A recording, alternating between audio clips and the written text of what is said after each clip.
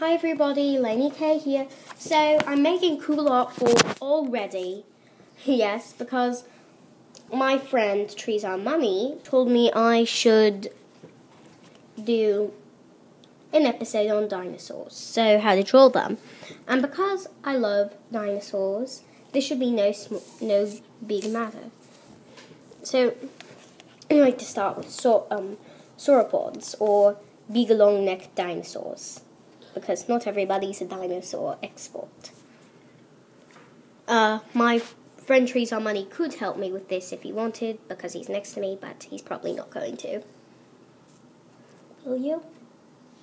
Okay, film what I'm doing. Hold the camera.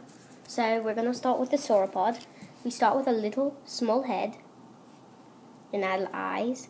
And we can do a cartoon version with a smile, but we don't have to add that. Then we add its neck. The neck is relatively easy because it's so thin and long. Then we add the body. And remember to make this addition to the legs. Toes.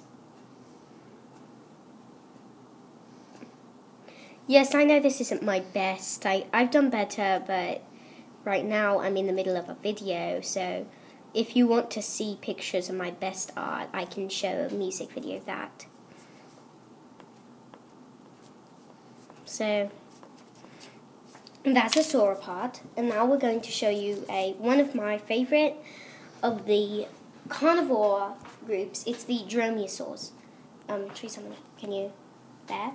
Dromaeosaurs, well, in other words, big, quick animals with big claws on their feet. Here's one that looks like this. It's got a squarish but small head, sharp teeth that point inward, and this is actually a small animal, maybe 4 feet high. That's about as tall as me, although I'm close to 5 feet. It's got this, and then it would probably have its mouth open. I'm just showing it has a small, barely visible ear, and then it would actually have long claws, not like a tyrannosaur. Everybody knows Tyrannosaurus Rex. It was not as successful as these.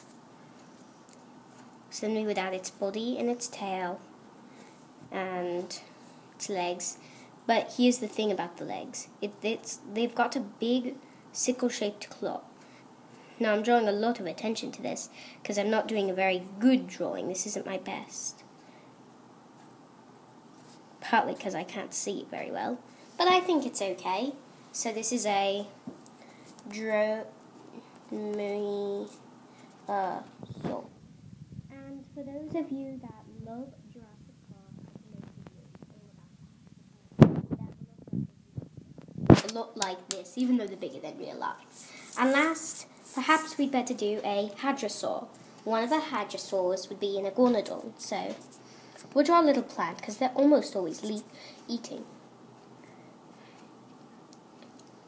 So he'd probably be sticking his long tongue out so he can wrap it around plants. It's an interesting fact. They do that, you know. And then they had a sort of crest, but very small. And then a barely long neck. And their tail. And their back legs would appear a lot bigger than their front because they're supposed to walk on the back legs. So he'd kind of be balancing on his toes. I know this is not my best. Most of my videos are better, but there you are. That is a hadrosaur. So I hope you like this all. I worked hard on it. Please leave a like and a subscription. I'd love some people to join and leave a comment about what I should do. Bye!